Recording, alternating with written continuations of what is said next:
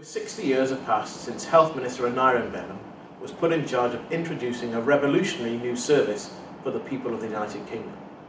A service which provided healthcare for the people, which was based on a person's need, not ability to pay.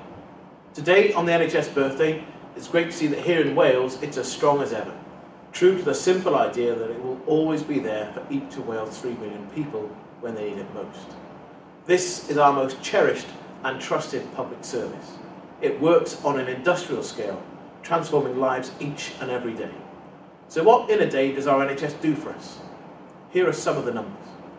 Every day 100 babies are born, 50,000 people are seen by a GP, 20,000 people see a dentist, 280,000 individual medicines are prescribed, 12,000 people have an outpatient appointment, 10,000 x-rays are carried out, and 890 999 calls are responded to, and 2,000 people receive treatment in A&E.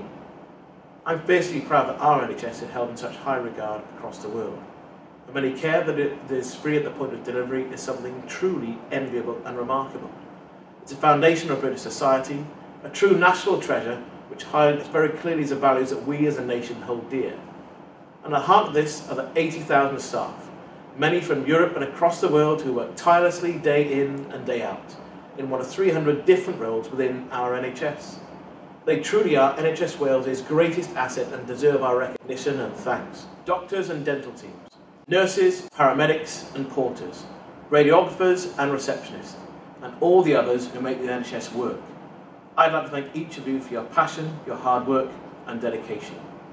You all have an invaluable role to play in making the health service work, delivering the high quality care that people deserve.